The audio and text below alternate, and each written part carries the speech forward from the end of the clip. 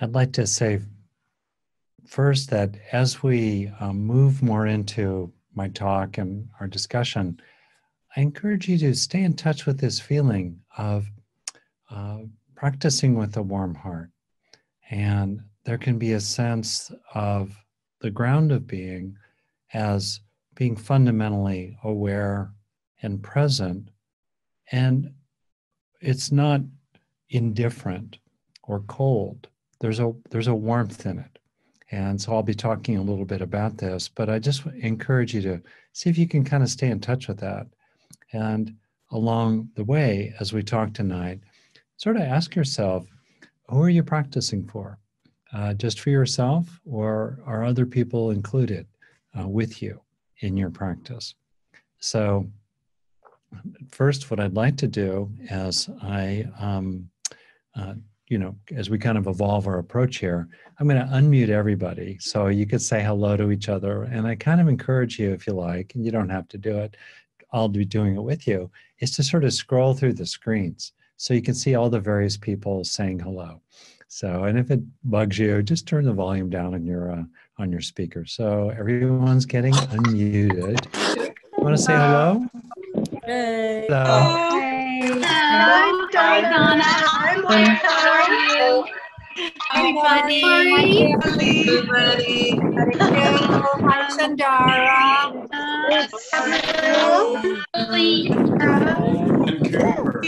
Shelly. Hi.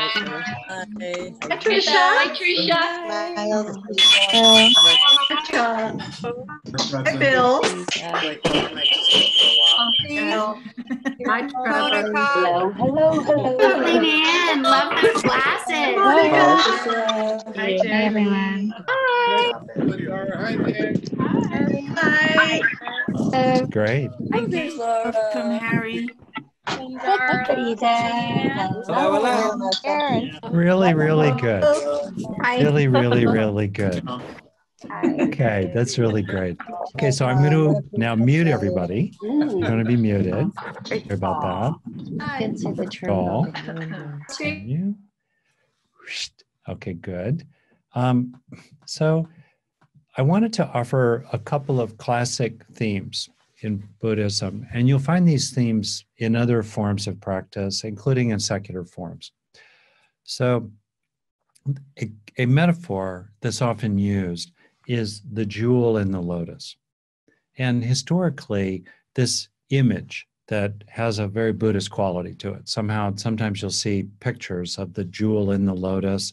The lotus arises out of the mud. There's a Zen saying, I understand, no mud, no lotus. So that's a really useful thing to appreciate. And in the early teachings of the Buddha, there's this notion that in the so-called chain or sequence of dependent origination, that suffering is what gives rise, step by step by step, to awakening. No suffering, no awakening, in effect, which is a way to appreciate our own sorrow, our own weariness, our own fatigue, our own stress, our own pain, that there's a dignity in accepting our own experience and then moving forward from it in our practice. So with that as context, right? No mud, no lotus. The lotus has a jewel in it. And historically, the question is the lotus wisdom and the jewel is compassion? Or is the lotus compassion and the jewel is wisdom, right? Both, and it doesn't really matter, but the two go together. So we have these two fundamental elements. We have wisdom with heart, and we have heart that is wise, the two together. And first, in your own practice, I invite you to consider, how are these elements balanced for you? For example, I've had times in my life where I was full of heart, but I was kind of sloppy and clueless. And I've had other times where there was a lot of analytic clarity, just about the world as well as about my mind, but I wasn't very nice. I wasn't very friendly, either to myself or to other people. And you may know people like that yourself, or you might think about that for yourself, in your own practice. Are you tilted one way or the other? And speaking personally, it's been extremely important to me to really engage the practice of love as a foundational process over the last couple of decades. It's been very important to me, and to engage that. And you might consider something like that yourself. It's interesting that historically, the Buddha is mainly known as a teacher of a kind of fiercely penetrating clarity about the mind process, no nonsense, disenchanted with, our ordinary mental processes, sort of, looking at it critically. And there's a place for that. There's a place for that kind of analytic clarity, that kind of recognition that so much of what we do actually just creates suffering for ourselves and other people. But when he passed away, the early teachings tended to become increasingly analytic, and with the development of various fine-grained analyses of the mind, with a kind of detached analysis that lacked a certain heart. And then emerging a few centuries later, we have the more Mahayana threads moving into northern India, into Tibet, and then through Tibet and China to Japan, which emphasized the bodhisattva vow, the notion of deferring one's own awakening for the sake of everyone, and the emphasis on a radiantly loving and caring heart. Recent scholarship, interestingly, has pointed out that in a lot of the early teachings of the Buddha, love is in the foreground, actually. And not just love in terms of moral duty and being appropriate and, acting with wise speech and so forth, but actually a radiantly generous heart, full of loving kindness, full of compassion, with the implication that love is a fully sufficient path of practice. That love, in the broadest sense, releases the contraction of self and opens us out into the most fundamental, the most profound sense of being everything. So, by the way, I do not know where those sounds are coming from. And I've muted everyone. I will figure this out later, but I don't know where those sounds are coming from. And Rachel, are you muted? Is everyone muted? I'm muting you. You should be muted. Good. Okay. So, yeah, we're all learning about Zoom, me especially. Anyway, okay. So that's key point there. Second point, who are we practicing for? Are we practicing certainly for ourselves? There's a place for that. But do we also have a sense of others with us? And I think that's extremely important, especially these days, where we're with the coronavirus and so forth, we're pushed closely upon others, and we can land on others with a pretty heavy footprint. I've tried to kind of keep in mind, I have this image of golf shoes. I guess I've never worn golf shoes, but they have those little spikes, I guess, underneath them, track shoes. And we land on each other sometimes with like golf shoes, right? We land, and you can just see the reaction in the face of another person after we do something or say something, literally just subtly. We just turn away kind of dismissively, or we move on to the next thing, or we don't even notice them. And you can recognize that they've been affected by that. They've been really touched by that. That wasn't good for them. Well, so as we live with other people and work with other people these days, it's really useful to get a sense of, well, in my own personal practice, I'm practicing for me, but I'm also practicing for you. So I don't land on you so hard, or so that I have the strength to keep my heart open and really take you into account, let you land inside my mind. I did my research for my doctorate on 15-month-olds, toddlers, and one of the critically important things for all of us as young children and as adults is to feel like we're landing in the mind and heart of another person.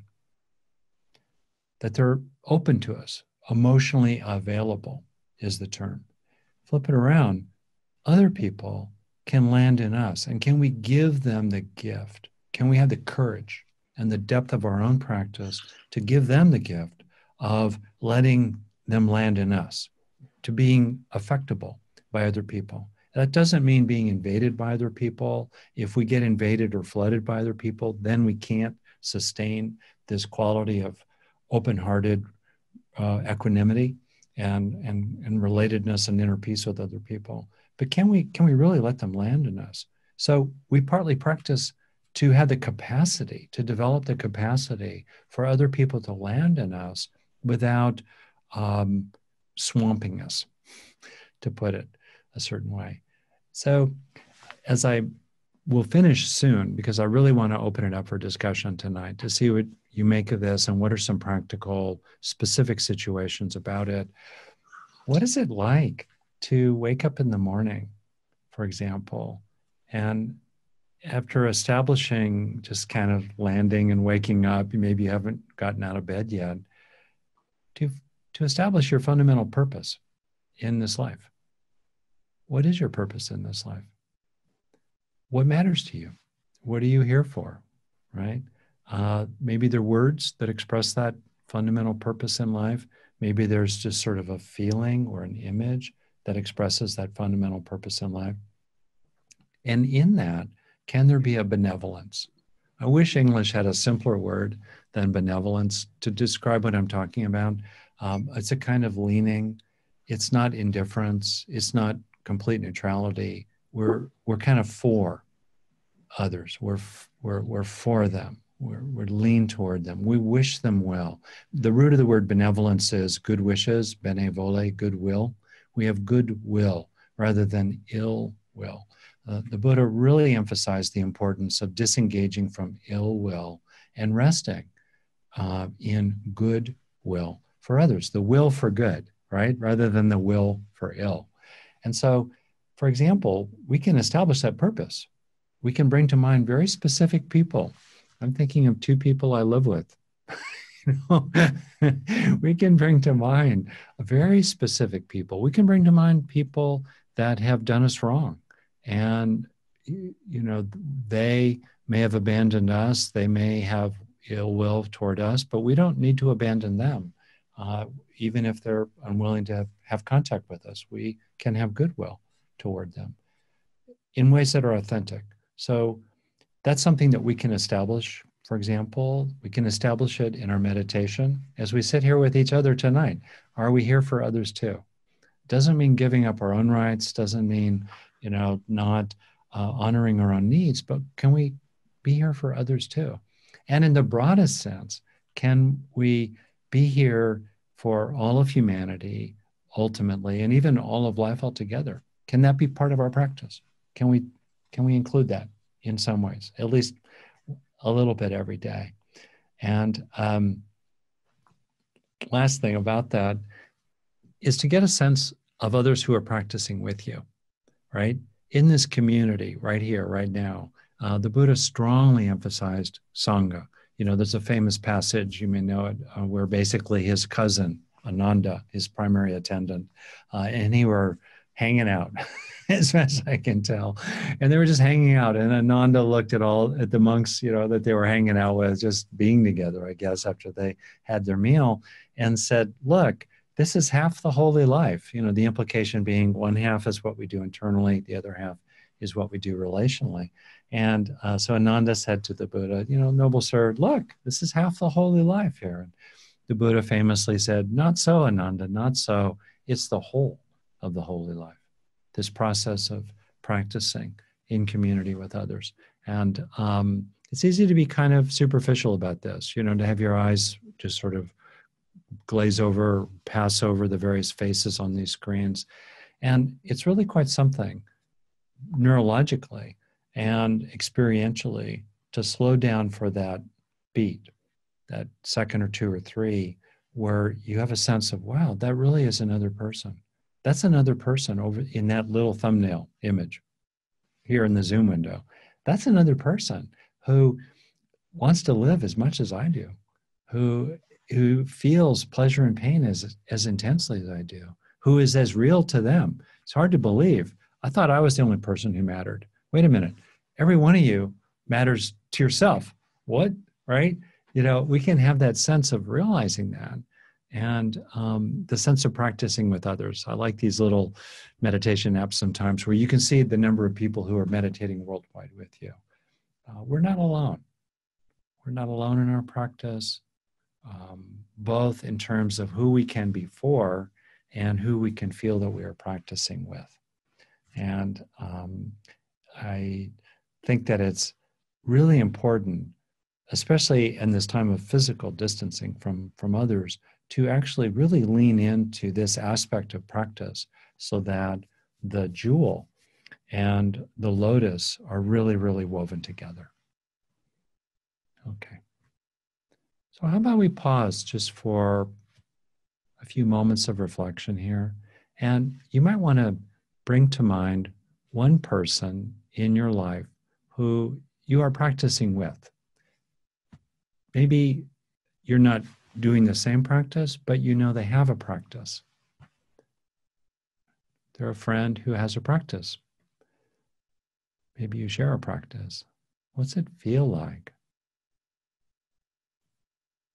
to be practicing with?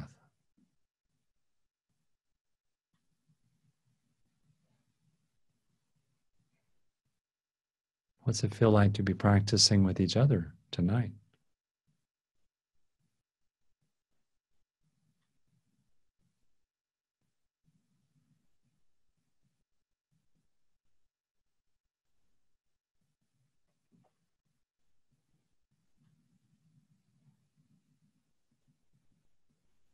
Can you feel buoyed, supported with this sense of practicing with, that others are practicing too?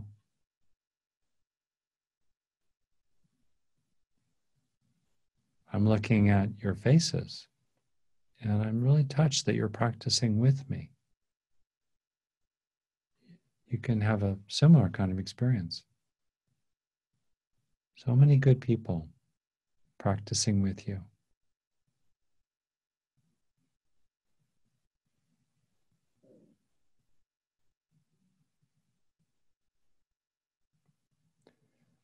And second, a reflection, pick one person in your life.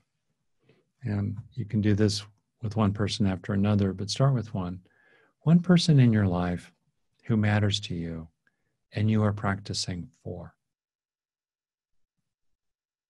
so that you can be a little more loving, a little more patient, a little wiser, a little stronger, for whatever purpose. Who are you practicing for?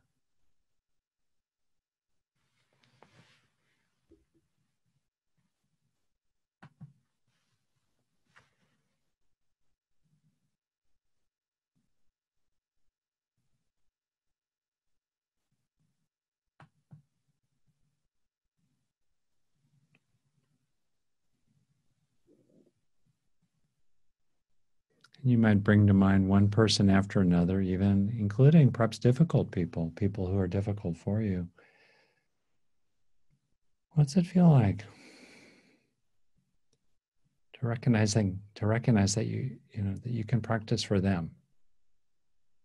Perhaps simply to help yourself tolerate them or not be crazy around them. You're practicing for them.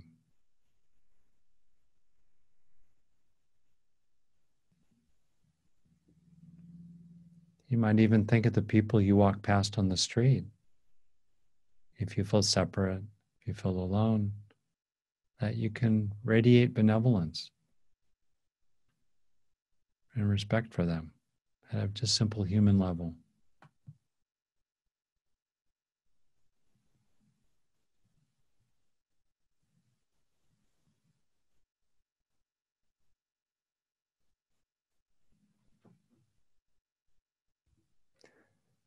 So I'll finish here, just underlining these key points. wisdom and compassion together, right? Awareness and heart together, and practicing with others and practicing for others. So I invite you at this point to, if you have a question that's related to what I've brought up here, if you raise your hand, I'll quickly scroll through the screens and then unmute you so others can hear your voice. And please, if you do have something to say, keep it relatively succinct, and I'll try to be succinct as well. So Gail Demert, I see you, so I'm going to unmute you, Gail. Hi there. I have been really struggling with the technique part of meditating, especially recently, it seems. And to comment on your statement, love is a fully sufficient path of practice. Just very coincidentally, yesterday, I was listening to the Loving, Knowing, and Growing, and Joseph said something which kind of broke things open for me. I thought I should just share it. I think it's very related. He said that when he was in Barcelona, that he went to see the Gaudi Cathedral. Yeah. And on the wall there was a saying, to do things right, first you need love, and then technique. Yeah. And that was very helpful for me. And then you reinforced it again tonight. So I just want to thank you for that. Thank you so much. Right. And exactly, which would you, if you could only have one, technique or love, which would you pick? Well, I mean, being a scientist, I've always picked the technique. And now I'm realizing it's not getting me where I want to go. Well, that's great. That's such a great, thank you very much for that, Gail. That's great. So I'll mute you again. Sorry about that. And then see if there's another question or comment, and certainly keep it. I'll just kind of scroll through the windows. Okay, great. I see Karen. I'm going to unmute you, Karen Herzog. Great. Yes, there's a lot of Karens out there. Yeah. I just wanted to say that your words had such great impact on me, and particularly during this time. I was super cranky with my daughter before the meditation. I was like, you need to do the dishes and you need to do this. And, and then I just walked out during the break, and I was a completely different person. She kind of looked up with that kind of, what's she going to say now? And I was like, hi, honey, can I warm you some food? Like, I was completely different. And so I think when you say practice for, I think that's kind of where I go. And so I just wanted, to say thank you for that. And it definitely, I just have to keep it in mind during these times. And then secondly, just that facial expression is very important to me with the people on the street, and having the mask on is a challenge, because I'm so used to expressing love through the way I look at people, the way I beam at them, the way I smile. And it's just such a strange thing to realize, oh, wait, nobody's really looking at me. They're really scared. They're kind of turning away if you're even 6 feet apart, and you feel that kind of instant rejection. Yeah. And so that's kind of been like kind of a double take during the days.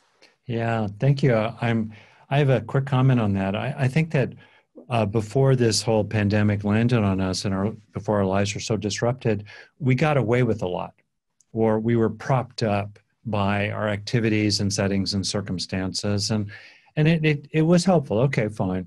When that falls away, though, we're left a lot with our own practice and what we've developed inside, and the investments, not just that we've made inside ourselves, but that we've made in important relationships. And so now, in this current situation, I think amidst all the craziness of it and the cost of it for so many people, we are called to practice in a whole new kind of way.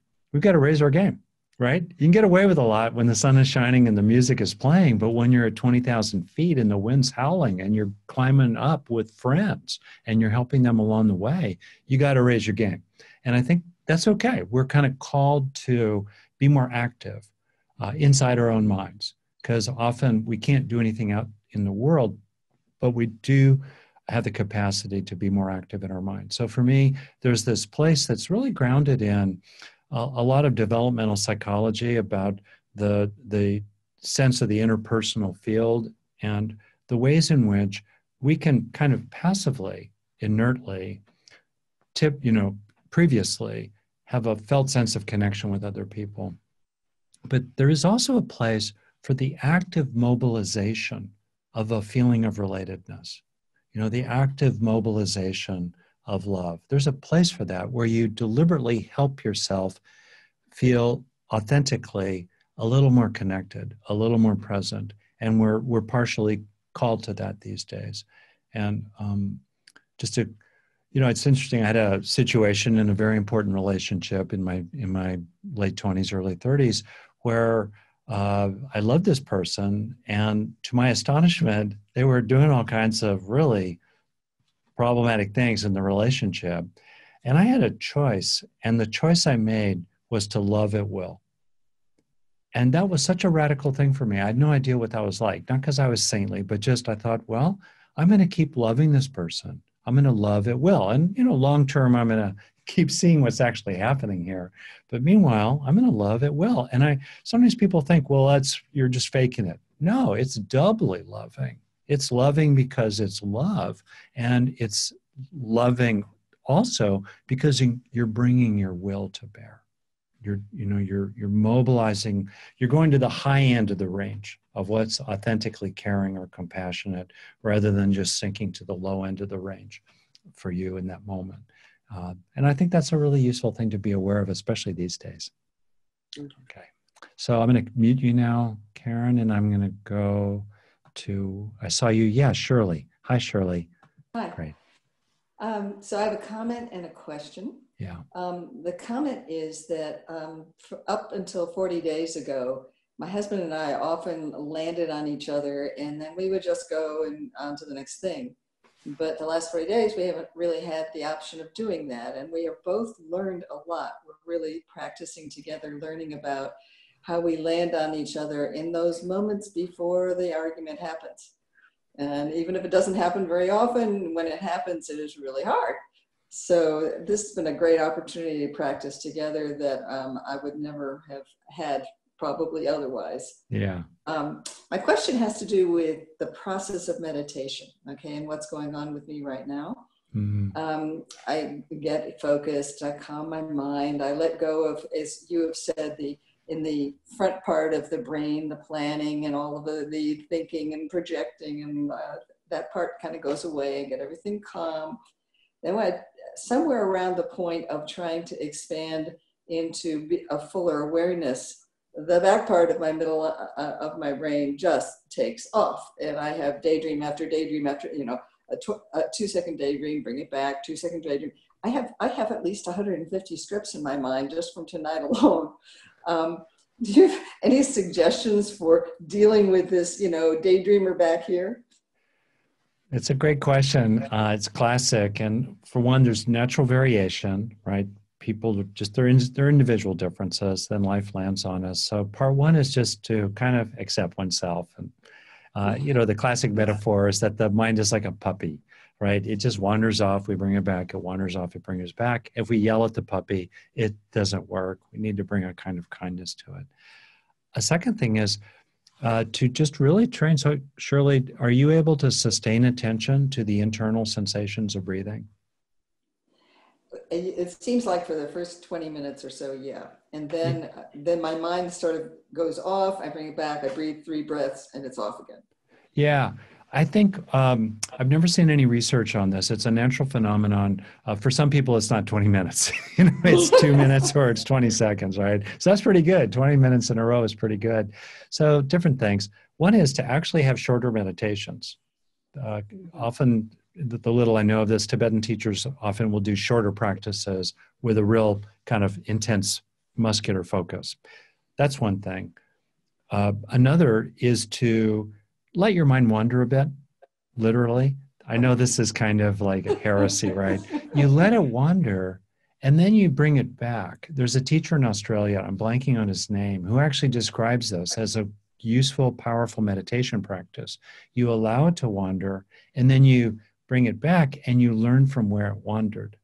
And in the process of that, you deepen in your insight into that wandering, and you become increasingly disenchanted with it. It's kind of like, you know how it is, there you are, you want to be entertained, you're looking for some TV, and I've had this experience in traveling. I'll just scroll through, I'll just channel surf one after the other. Nothing's on, but I'll start over again, you know what I mean? And then, but there's a lesson that, no, those little inner mini movies, those mental movies, it's not like you know what I mean? It's not like a great movie.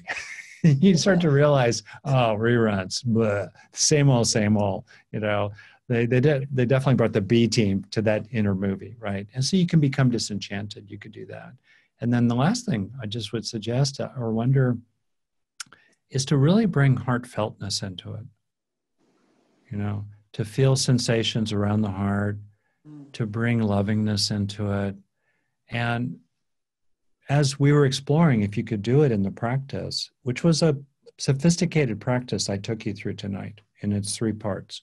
Establishing steadiness, moving into awareness, just awareness, presence, right? And then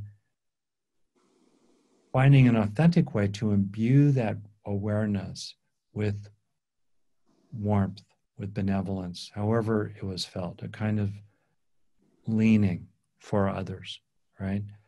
That's a real practice.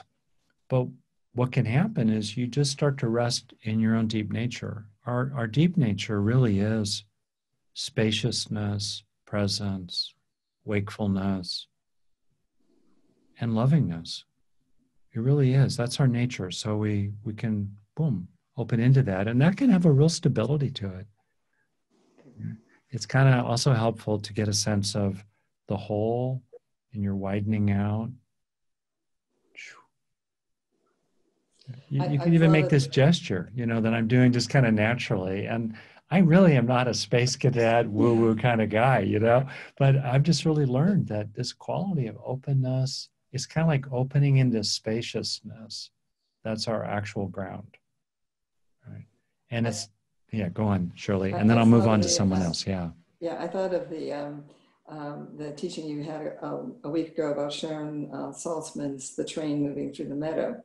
And sometimes you're on the train and then you come back, but the warm-heartedness is a new aspect. I like that, and I will try that. And to feel that that's kind of innate. Okay, that's great. Okay, I'm going to mute you, and then I'll do one more person. Let's see, I'm going to scroll through. Anybody have a comment? Great, Julian, unmuting you. How's it going? Hey.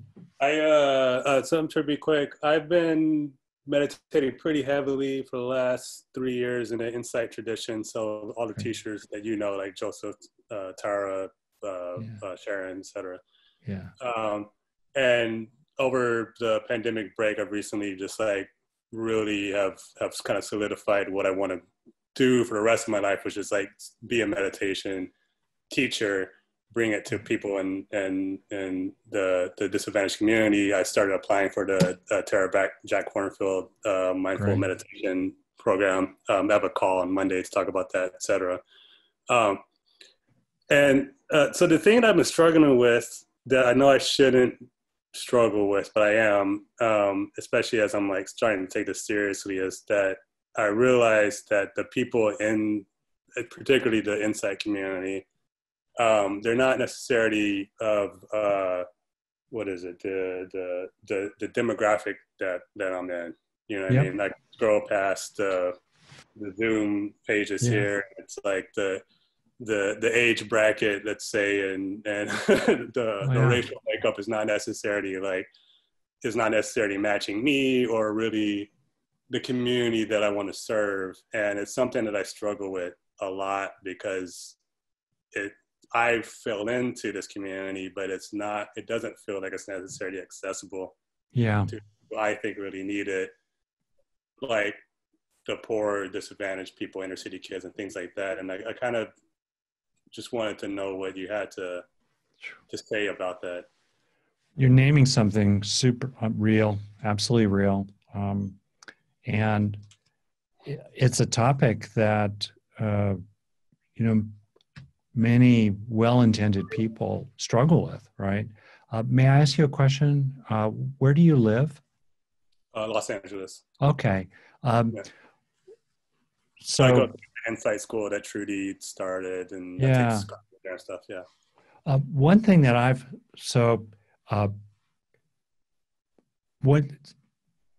one thing that I've learned about this is I like a older white dude. Okay, is that so I've gone through trainings and so forth in which there was a very strong element in it in which there was attempting to be more inclusive with, forgive me with the languaging here, but teachers of color, let's say.